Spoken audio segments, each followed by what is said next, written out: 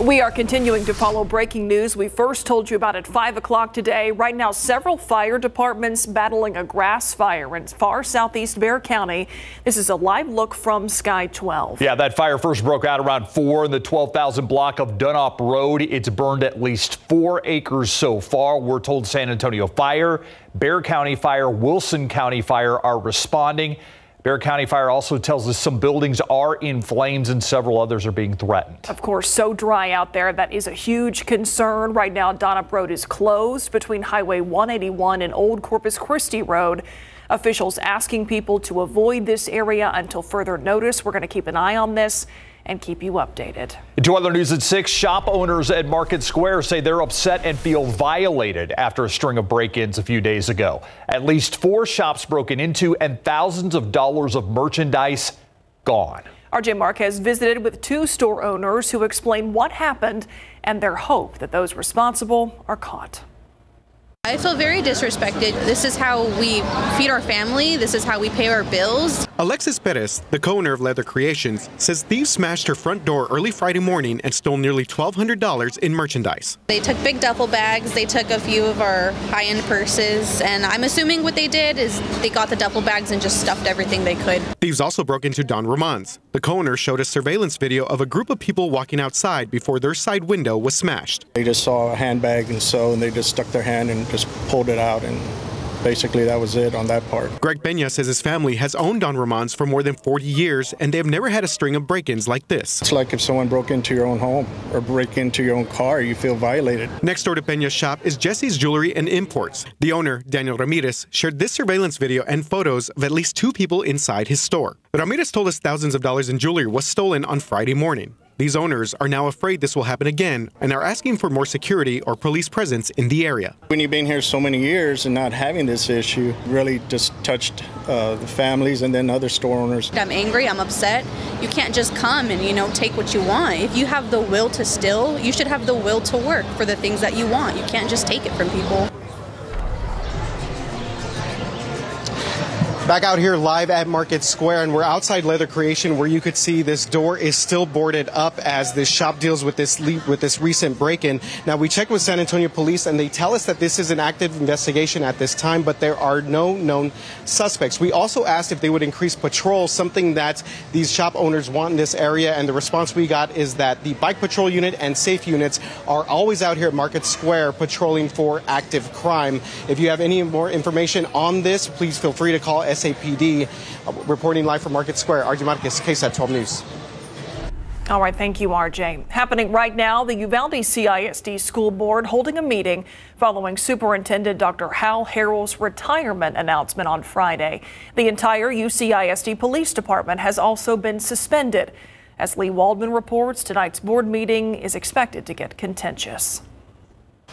The town of Uvalde is divided following the retirement announcement from Superintendent Dr. Hal Harrell, many voicing their support of him, while families of the rob victims say they wish they received the same support in the months following the shooting.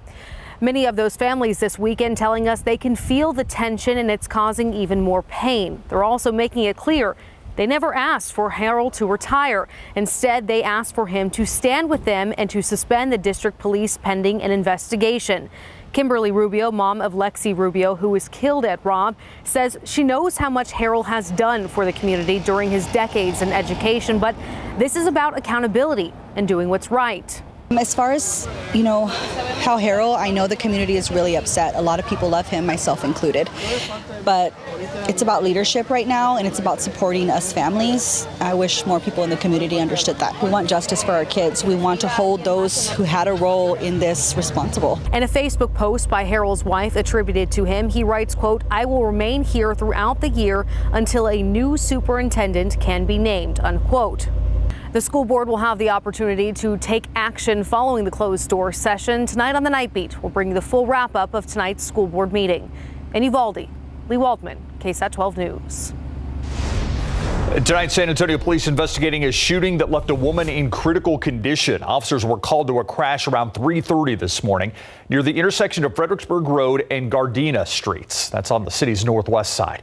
Crews arrived to find the woman suffering from a gunshot wound to her head. Investigators say that woman was on the phone at the time of the crash and the shooting. She was taken to University Hospital where she's in critical condition. This is an ongoing investigation. Tonight, we know the name of a woman who was hit and killed by a truck on the northeast side. The Bexar County Medical Examiner's Office has identified her as 46-year-old Christy Castro. Police say she was walking in the 6500 block of Randolph Boulevard last Monday when she was hit by a truck. That driver did stop to help. Castro was pronounced dead there at the scene, and that driver is not expected to face any charges. The trial for a San Antonio mother accused of murdering her 4-year-old daughter began today. Erica Hernandez shares opening statements that give us a glimpse at how this trial is shaping up. Jessica Briones took her daughter, 4-year-old Olivia Briones, to SAPD's Prue substation on September 5, 2017. Unresponsive. This body cam footage from that day shown in court to the jury. The child died a day later at University Hospital, and Jessica was charged with her death. Numerous injuries found on Olivia's body were described to the jury. Some of those injuries doctors believe could have been older, way before her death. Doctors noticed she's got numerous scars. She's got injuries to her ears, and she appears malnourished. The prosecution told jurors that doctors and the medical examiner later determined Olivia had injuries throughout her body and several head injuries. All the other evidence you have will show you that the one person that could have done this, the one person who had sole care and access to Olivia, and the one person with a litany of excuses that doesn't add up is Jessica Briones. Meanwhile, the defense says Jessica is wrongfully accused and that the detective on the case got it wrong. Children that are accident prone. In this case, the mother is also a bit accident prone. She can't explain it, but that doesn't mean that she's guilty of beating this child to death. The defense also says they have their own theory as to what happened, and they will reveal that later in the trial. If found guilty, Jessica Briones faces up to life in prison. At the Cadena Reeves Justice Center, Erica Hernandez, KSAT 12 News. A San Antonio man has been sentenced to more than 30 years in prison for the murder of his own mother. 33-year-old Ivan Castro found guilty of killing his mother, Leticia Barnett, in May of 2018. Barnett was stabbed multiple times in the face and the neck. Castro says he attacked his mother because she sexually abused him as a child. But evidence revealed in the trial proved that never happened. Castro was sentenced to 35 years in prison.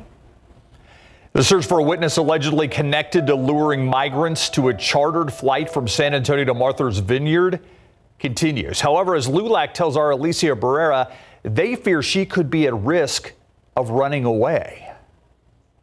It's the name that has been circulating among migrants, advocacy groups, and authorities since last month. When I was at Martha's Vineyard interviewing the refugees, all I had was a name, Perla. Domingo Garcia is the national president of LULAC and is determined to help track down the woman his team has identified as Perla Huerta. She is originally a graduate from San Antonio High School and a veteran of the military. And then we actually had one of the refugees give us a picture of her when they got on the plane to Martha's Vineyard. It was at the San Antonio airport when they took off. She gave them water. Garcia adds that most of the migrants he spoke to were from Venezuela and were processed by Border Patrol down in Eagle Pass before finally arriving here to San Antonio's Migrant Center. Migrants tell Garcia they were offered work, money, and other incentives in exchange for a signature on a form stating they voluntarily wanted to go to a different location. We filed a complaint with the Department of Justice in Washington, D.C. because we believe several federal immigration and human trafficking laws might have been broken by this plot. Garcia says they've also passed along all information to the Bexar County Sheriff's Office for its criminal investigation. Although BCSO says they have not confirmed or identified any person of interest involved, quote, any and all evidence that has been submitted to us regarding this investigation is being reviewed by handling investigators, end quote. Garcia's hope is that Perla and others involved are identified by authorities and found as soon as possible. It was a covert operation, and they knew that they had to do it in the shadows, and we're worried that she might try to leave the country. Now they continue efforts to make migrants aware of the dangers and free offerings from strangers. Alicia Barrera, KSAT 12 News. For months now, there has been a battle brewing over Brackenridge Park. If nothing's done, the tree is always going to win. I really thought that was something that would never come to fruition. It is a debate that literally has deep roots. The city wants to preserve several historic structures in Brackenridge Park north of downtown. Some of those structures led to the creation of San Antonio. But that preservation is pitted against protecting nature. The city plans to cut down or relocate nearly 80 trees in this park. And at KSAT Explains, we show you what's in this plan and what's at stake. KSAT Explains is coming up at 6:30. Don't forget, tomorrow the last day to register to vote. And right now on KSAT.com, we have a complete guide for the 2022 elections. The guide includes all the races and candidates for each election in our area. It also includes propositions that are going to be on the ballot, how to register to vote, and other important election information. Just scan the QR code on your screen to find this article. I'll check out traffic on this Monday, too. I haven't seen a lot of traffic problems out there. This is 281 in San Pedro.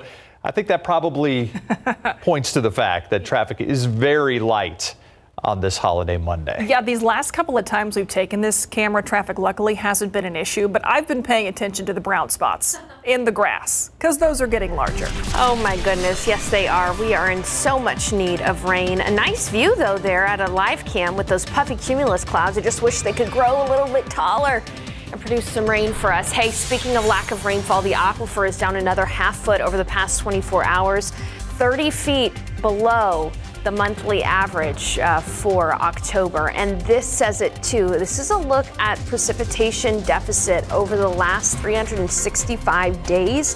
Most of us around the San Antonio metro area should have about 2 feet more of rain. Yeah, very dry. And when you look at how much rain San Antonio has seen this year, I'm going to be comparing it to some cities in Texas that may surprise you that have seen more rain than us. All of that and, of course, your forecast coming up. My voice was heard. Let me keep making it heard, and let me try to get other voices heard as well. Still to come here on the News at 6, helping the homeless. How a man in his 20s is on his way to starting a nonprofit to help young people experiencing homeless. Details after the break. They're not a statistic, they're a person, they're a huge part of their life that's now gone. 5 suicides in a single year. The growing concerns for active and retired San Antonio police and what peer support groups say they are missing from leadership. And new video shows part of a deadly shootout in a Bexar County neighborhood. The scary situation some homeowners say they faced and why investigators say the victim was caught in the crossfire. Those stories and more on the Night Beat at 10. Well, he may be only 26 years old, but he's changing the entire landscape of resources for San Antonio youth experiencing homelessness. And his work is not going unnoticed. As Courtney Friedman explains, he just accepted a prestigious state award and is using the momentum to create his own nonprofit. How you been, Elmo? Pretty good. Yeah? Thank y'all for what y'all do for us. Oh, you're welcome. Cameron Reese works at Corazon, helping people experiencing homelessness. Yeah, we can definitely do that for you. Yeah, I really do appreciate that, sir. Yeah, no problem. If it seems like he's in his element, it's because he is. Back in 2018, I became homeless through somebody else's drug use that made it unsafe for me to stay in the place that I was at. He landed at the Thrive Youth Center at Haven for Hope, where he met friends who helped him start the Youth Action Board, a group of young people working to close gaps in services for unsheltered youth. I was like, you know what, my voice was heard. Let me keep making it heard, and let me try to get other voices heard as well. That Youth Action Board helped secure almost $7 million in HUD funding to open a youth drop-in center right here in downtown San Antonio at Travis Park United Methodist Church. You can take a nap, something to eat, take a shower, you know, all of that kind of stuff, and that's what is really needed. And the state took notice. On September 29th, Reese accepted an award from the Texas Homeless Network for his outstanding work. But he's only just begun. I want to start my own nonprofit that addresses those gaps in resources, and I want it to be as low barrier as possible. So it's going to be basically all-encompassing of a drop-in center. A shelter, extended age programs, grant writing, everything needed to support youth currently falling through the cracks. It's just really hard to get out of if you're not taught the proper way to be an adult. With that help, he knows his peers will succeed, just like he has. Courtney Friedman, KSAT 12 News. Thank you, Elmo. All right, so we have talked about how we know we need some rain, and we're just still waiting. Sarah. Oh, we are. And you know, there is some hope, especially for early next week. So, of course, we'll talk about that. I wanted to start, though, just by putting in perspective how dry it is outside.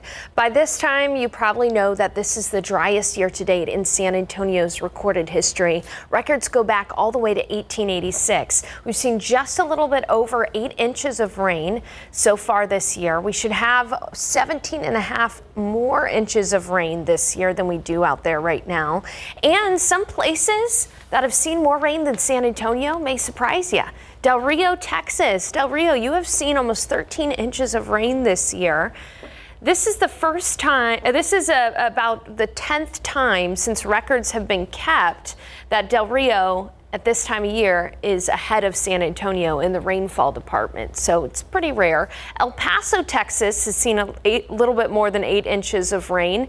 And Roswell, New Mexico has seen more than 8 inches of rainfall and more than us here in San Antonio. So these areas are typically pretty dry, and it just goes to show we really need rain here in San Antonio. And as we look at the weather setup, there could be a couple of showers out near Valverde County later on this evening, but they'll die down with the loss of daytime heating. Really, the rain across Texas right now is from Wichita Falls all the way down to San Angelo and actually Fort Stockton, dealing with some severe thunderstorms at the moment. This is from a trough of low pressure that unfortunately is going to move north and away from south central Texas. But let me take you through the futurecast here, show you that early tomorrow morning we may have some clouds, but tomorrow's going to be a pretty pleasant day. 88 degrees, relatively low humidity, a lot like today.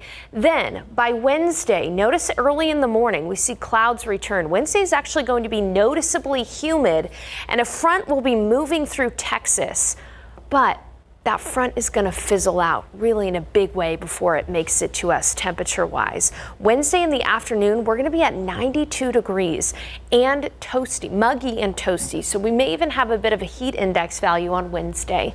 This front, as it moves through San Antonio Wednesday night, look at how little rain may come with this front. We're really only looking at about a 20% chance for an isolated shower or storm Wednesday night into Thursday morning. And then behind the front, it's going to be breezy, windy, warm and dry. And so we have fire danger on Thursday. The front drops our temperatures by a whole 2 degrees. Wow. It really is going to be a weak front, but we'll feel the windy and dry conditions behind that front. At least by Friday, we'll still have low humidity and temperatures will be in the upper 80s, so it'll feel great. With that high pressure system moving off to the east, we're going to bring in some Gulf moisture over the weekend. So by Saturday, that low humidity is going to be gone. It's going to be muggy again by Saturday. But this may actually work in our favor as far as rain is concerned, because by Monday, when a front approaches, we have better rain chances with that low level moisture in place. So far, we've got about a 30% chance for rain on Monday, but we may be able to bump that up if things work in our favor, and I certainly hope they do. Outside right now, it's 84 degrees, gusts up to 21 miles per hour. It's going to be a breezy evening tonight with temperatures falling into the 70s. Tomorrow, we'll be waking up at 65 degrees. Again, a very similar day to today, 88 for the high temperature.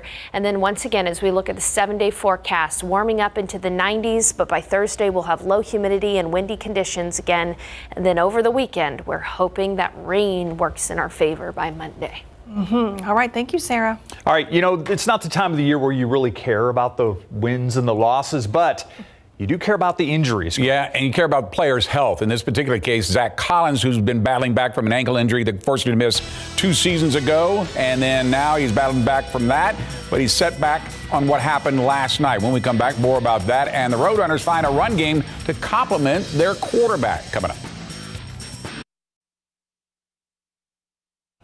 When our San Antonio Spurs departed for Salt Lake City today, they left behind Zach Collins. That's because the Spurs forward has entered the NBA's concussion protocol following last night's loss to the New Orleans Pelicans. Collins had been working his way back since missing the entire 2021 season due to an ankle injury, appearing in only 28 games last season before this latest setback. Spurs are still looking for their first preseason victory after falling to the Pelicans last night, 111-97. It was a very competitive game against Zion Williamson and his teammates in the first half, with Doug McDermott leading the Silver and Black with 14 points, but then came the third quarter where the Pelicans went on a 25-5 run to open up a 23-point lead. The Spurs did outscore the Pelicans in the fourth quarter, 31-24, but it wasn't enough. Young guys just trying to adjust to the NBA. You know, it's a different game. And, you know, they're willing, you know, real coachable, good athletes, and just take some time for them to understand how we want to play. The Spurs announcing today they have exercised team options on both of the contracts of Devin Vassell and Josh Primo. In Vassell's case, it's his fourth-year option for next season, and in Primo's case, it's the third year for 23-24 season. Next up for the Spurs will be that road trip we're talking about to Utah to take on the Jazz tomorrow night at 8 o'clock. The UTSA Roadrunners are coming off a hard-fought victory over Western Kentucky. The same Hilltoppers the Roadrunners beat to win their first-ever Conference USA title last year, and now they're 2-0 in conference play. One improvement the Roadrunners have made during this season is the run game in the 31-28 victory over the Hilltoppers. Brendan Brady had 19 carries for 82 yards and 1 touchdown, and Traylon Smith 12 carries for 65. What sort of skill sets do the pair of running backs bring to the Roadrunners' offense?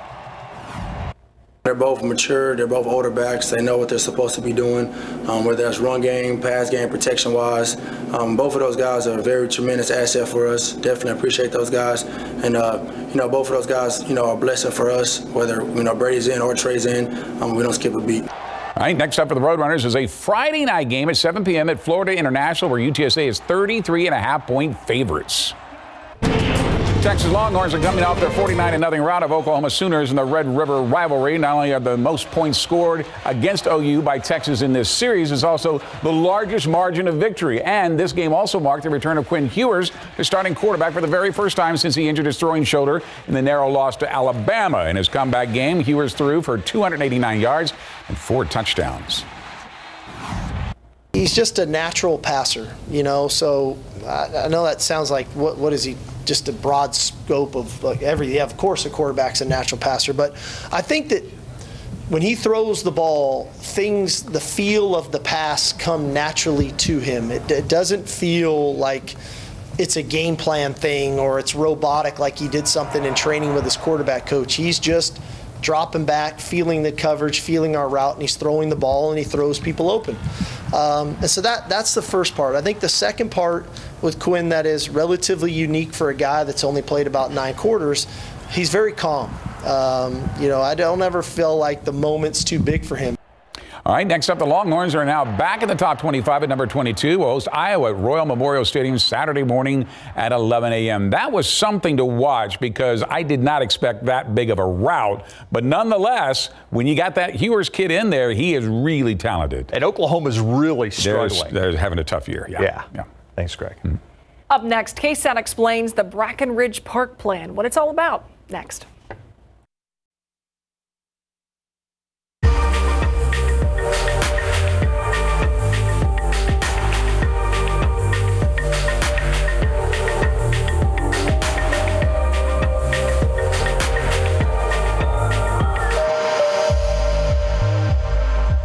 Preserving history and protecting nature. It is a balancing act in the plan to revamp Brackenridge Park north of downtown. And part of that plan will cut down or relocate 77 trees. That's the part that's received the most attention and the most public backlash. KSAT explains where that plan stands now and why the city says those trees have to go.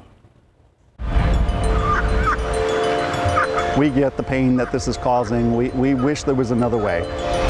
You're removing how many trees from a park? We need those trees.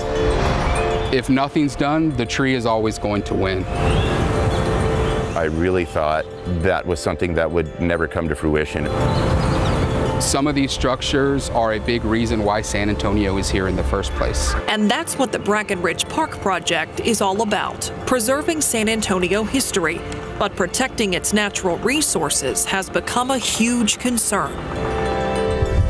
In early 2022, the San Antonio Parks and Recreation Department unveiled its plan to create more usable spaces and restore several structures within the park deemed historic and culturally significant. There were originally arches on both sides of the pump house. Lewis Fisher sits on the board of the Brackenridge Park Conservancy, and he's the author of a new book, Brackenridge, San Antonio's acclaimed urban park. This is the pump house that was built in 1878 when the acequia system became outdated. As the railroad came, the city grew. Acequias, which are gravity fed, can't take water uphill, and the city was growing uphill. So they had to have pumps. Then there's the Spanish Dam. We are standing in what is presently one of the most derelict areas of Brackenridge Park. The dam has been buried to protect it, but here's a photo of its excavation several years ago. The dam provided water to San Antonio long before it was San Antonio. The original Spanish acequia dam that was built in July 1776, believe it or not. Back at the pump house, large arches that were once underneath have been filled in and the river dammed up. But the plan would reopen those. The original arches are still on the other side, and that infill will be coming out, and those arches will be restored. So where we're standing, all of this would be completely gone. It would be a channel again. On this side of the pump house, just above those now filled in arches, is where a big problem is quite literally rooted: the trees. You can see it's within, that might be 4 inches of the structure. Now, even if we weren't doing this project, at some point this tree's got to go, okay? Otherwise, it's going to start to significantly damage the structural integrity of this cultural resource. That's one of the reasons why the city says 77 trees in Brackenridge Park need to be cut down or moved. If you look around us, you can see some river walls that have completely failed, and it's been impact due to root structure. It's a tough decision, and it's one that we don't take lightly. In many cases, these trees and the cultural resources are competing for the exact same spot. Some trees are also being removed because they're an invasive species or considered unhealthy trees. Others are being relocated. Some of them heritage trees, meaning they're 24 inches in diameter or bigger. In some cases, we're talking about maybe moving it just 10 to 15 feet. There are all these large cypress, none of that's getting removed. Check out this map. The green dots show the trees that will stay. The blue, the ones to be relocated. And the red dots, the trees to be cut down. In the city's original plan, 105 trees were slated for removal, but there was an outcry from people who thought that was outrageous and irresponsible. So after several public meetings, the city trimmed that number down to 77. Jesse DeGollado found out that for some, that is still far too many. Stunning photos of migratory birds, the great egret, the cattle egret, and the yellow-crowned night heron that most people don't really notice, as seen through the lens of photographer Alicia Garlock. And they do call me the bird lady. For 5 years now, they're among the birds Garlock has been watching and documenting. She says many migrate yearly from South and Central America along the Gulf Coast to nest in Brackenridge Park, overlooking the San Antonio River. So many, the city had a plan for the overcrowded trees. It said to prevent rookeries from forming. They wanted to cut down most of these trees so birds would nest. She and others organized a grassroots group, Migratory Birds of San Antonio. You mess with one, you mess with all. We want to save Brackenridge Park, not only for the people, but for our wildlife. Joining them, certified arborist Zygmunt Neary, who'd seen the initial plan. I was gravely disappointed.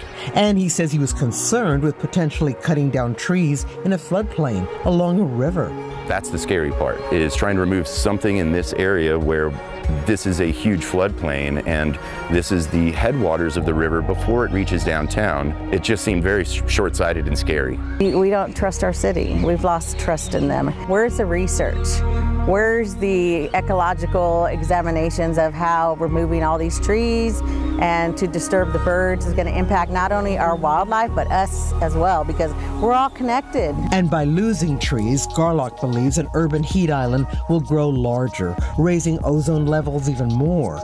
Planting new trees is part of the city's plan for Brackenridge. The number is somewhere between 200 and 220 new trees. So if a tree is considered heritage, larger than 24 inches in diameter for most species, you have to plant back 3 inches for every inch removed. So if it was a 24-inch tree removed, you'd have to plant back 72 inches of trees to replace that one 24-inch tree. While the city's plan aims to preserve history, the bird lady and the arborist want to save the trees trees here that have a history of their own.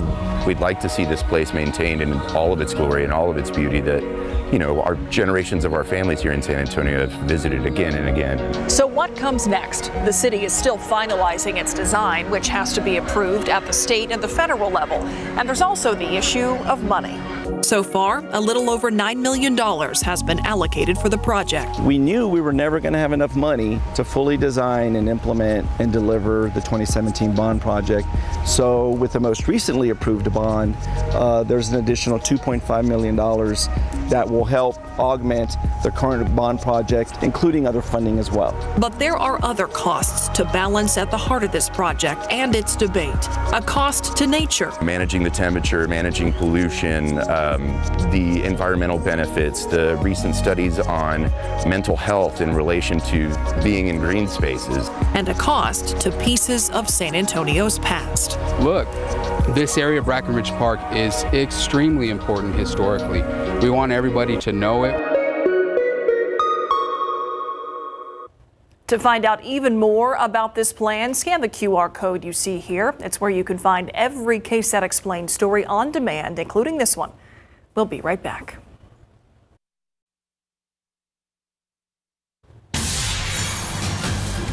The San Antonio Public Library Foundation has a mission to strengthen the library in service to our community. There's a big event coming up. Max Massey traveled to the Library Foundation headquarters to tell us how you can join in and help out. Yes, the San Antonio Public Library Foundation does so much to strengthen our community, but take a look. This is amazing. All of the art, all of the colors, all of the fun. Joined here with Amy. So, Amy, what is all this for? This is for our 6th annual Katrina Ball. It's our largest fundraiser every year. The Library Foundation raises money to help the library with extra things that the city budget can't cover, like capital improvements, technology, that sort of thing. This year, the proceeds, a portion of the proceeds from Katrina Ball go to support the LCRC and the Texana collections at the library. Now, for those who don't know, how important is the foundation to not only the current people here in San Antonio, but the future of San Antonio? Well, in addition to supporting the library, we also at the foundation have a couple of our own internal programs, and those are both focused on early literacy and really building a group of young people who are going to drag their parents to the library. And so what we want is to build that group of kiddos here in San Antonio who understand the importance of the library system and all that information and free access to information can do for you. There's a lot going on here. Now, how is this helping out the foundation, and how can people step up and join the efforts? You can go to our website at saplf.org, and through our events tab, you can still buy tickets, access our silent auction where all of these alebrije will be available for auction, and help us out that way, or you can just make a donation. All right, Amy, thank you so much. If you guys have any questions, we're going to have all those answers. Just head to KSAT.com. Max Massey, KSAT 12 News.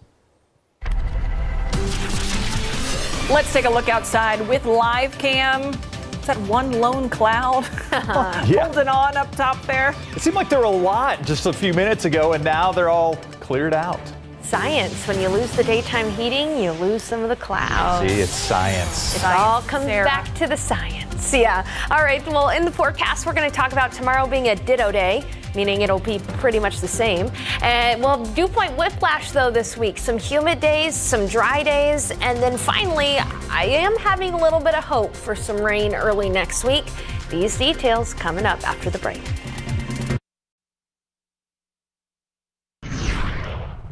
All right, we're going to have to wait a while, but we've been waiting. So we've got some rain chances to hold on to hope for. Yeah, you know, it was nice to see the fact when I was looking through the forecast models that early next week we have some hope for some rain. You know, I just really hope it pans out for us because it has been so dry. But before we get to early next week and our rain chances, I want to get you prepared for your week this week. And one thing you'll notice is that the humidity is really going to be up and down. First, let's take a look outside with live cam. Beautiful there this evening. Sunset's going to be really nice. It's 84 degrees outside right now.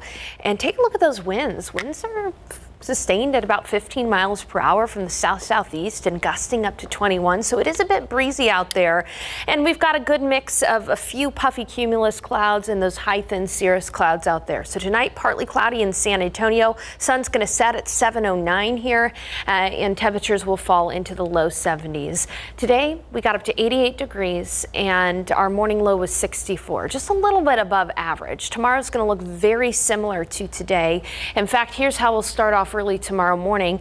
In Kerrville, it'll be 62 degrees, cool in Uvalde in the morning at 64, 64 in Pleasanton, 66 in Del Rio, 62 in New Braunfels. If you're going to be taking the kids to school early tomorrow morning, walking the dog, that's when it's going to be nice and comfortable out there. 60 in Bulverde and Bernie. It'll be 62 in Seguin, 64 in Devine and in Floresville, and 64 out in Uvalde. Your KSAT 12-hour forecast looks pretty similar. Almost a copy and paste forecast. We'll be warming into the 70s in the early morning hours, and then by around lunch we'll start to get into the 80s.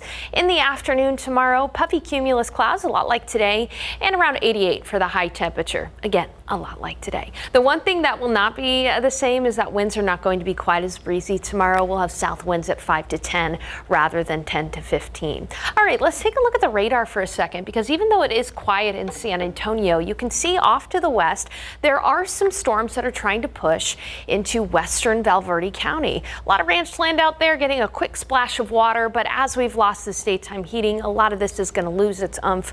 And again, we do not anticipate it moving into San Antonio whatsoever. That rain is a part of a larger system that's bringing some rainfall from Wichita Falls to Midland, Odessa, down to Fort Stockton and even the Big Bend of Texas. It's all because of this trough of low pressure. Now, ideally, this trough would have moved to the east and pushed into south central Texas, bringing us rain, but instead this guy's going to move up to the north. So off to the west, closer to western California, this is our next hope for rain. Next Monday, the 17th, we've got right now as it stands about a 30% chance, but that's me hedging my bet, okay? Because it has been so dry. I just don't want to get everyone's hopes up just yet, but we may be able to increase those rain chances as the forecast models come into more agreement. And of course, we'll let you know on air, online, and on the KSAT Weather Authority app. One thing to keep in mind this week is that dew points are going to kind of be all over the place. So tomorrow, pretty pleasant with dew points in the 50s. By Wednesday, our dew points are going to get into the 60s. It's going to be muggy and warm on Wednesday. Then a weak front moves through, bringing us drier air Thursday and Friday before we see increasing humidity over the weekend. That increasing humidity is one of the things that's going to help us out with our rain chances early next week. But I do want you to notice a couple of things here. Late Wednesday into Thursday morning, a brief shot at only isolated rain. We'll be in the 90s on Wednesday and on Thursday. The big difference is by Thursday we'll have low humidity, so it'll be a dry heat on Thursday and windy. Got to start worrying a little bit about fire danger that day, so think ahead. And then again, hoping for rain early next week. Thank you, Sarah. In case you missed it, coming up next.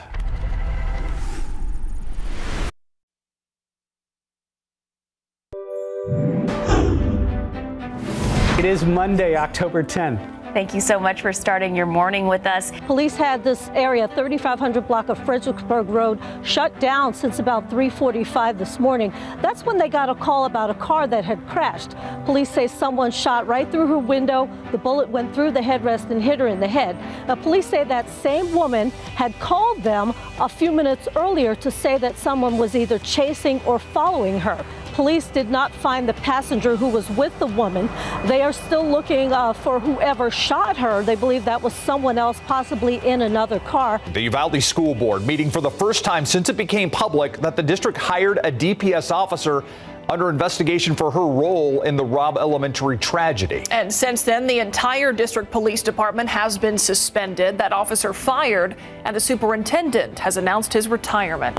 Dr. Harrell's announcement Friday by email to the district staff has caused division in this community, many voicing their support for the superintendent and the work he's done as an educator for 31 years.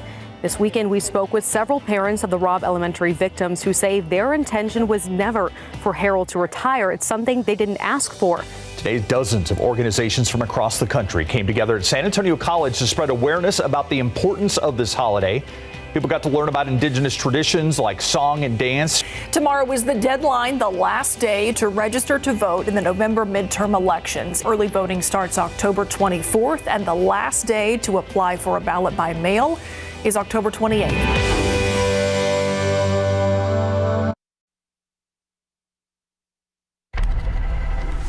I get this price tag, $24.2 million, the starting price of the latest concept from submarine builder U-Boat Works. A transforming submersible yacht, the Nautilus, gives the wildly wealthy the best of both worlds, or just something else to brag about. This luxury super yacht can also dive to depths of 650 feet and stay underwater for days at a time. An added bonus if the sea gets too rough.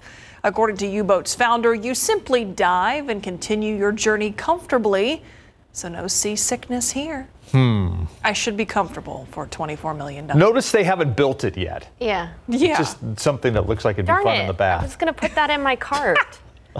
Okay, well, we'll be warm over the next couple of days. Low humidity, though, Thursday, even though it'll be in the 90s, it'll be pleasantly low with humidity and windy, though. And then by early next week, we're continuing to hope for some rain. You know, we'll keep you posted on air, online, and the KSAT Weather Authority app. Thank you, Sarah. And thank you for watching the news at 6. See you back here on the Night Beat at 10.